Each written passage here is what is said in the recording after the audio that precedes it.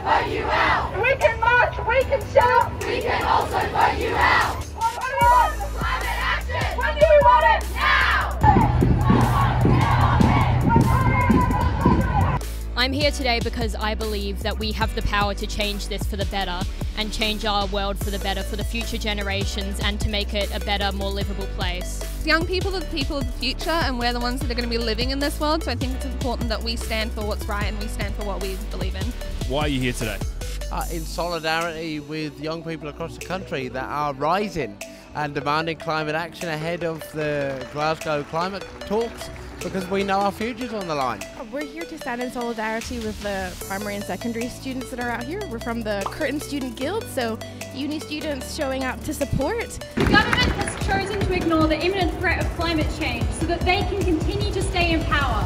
They have chosen to throw money at their mates in the fossil fuel industry rather than listen to the scientific consensus reached by top scientists and agreed on by our global allies who are already making strides for change. When planet Earth is under attack, what do we do? Stand up, fight back. What do we do? Stand up, fight back. What do we do? Stand up, fight back. Doing this makes me feel more powerful and more confident about changing the future. I think everybody should be raising a voice about it, but I do find it really inspiring that such young people are so savvy and they're so aware of all of the issues that are happening today and they're willing to come out and take a stand. I think an important thing to remember is that we're outside of the West Australian Parliament today.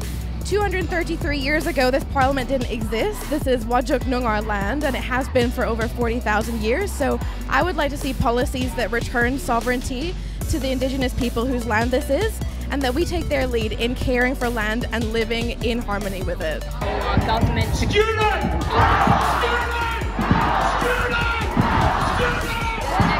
We've got to have no new coal mines, no new gas plants, absolutely. We've got to have a just transition for communities affected by that, but we've also got to have at least a 72% reduction in emissions by 2030. This whole idea of 2050 as the benchmark target, it's nonsense. Unless we get our 2030 target right, we won't get anywhere by 2050, and even if we do, we're too bloody late. So that's what I think is really important to do now. Let's cut through the greenwashing and get actual action. We've been talking about global warming ever since we've been in school. I think I'm somebody, and my generation has grown up with the idea of global warming, and it's kind of depressing to see that nothing's been done about it. Governments don't take it seriously. People don't take it seriously. Hopefully that we get a lot more advocacy towards it. I would like to see a net zero emissions by 2030 policy, meaning no new carbon emissions, no new coal mines, no new fossil fuels.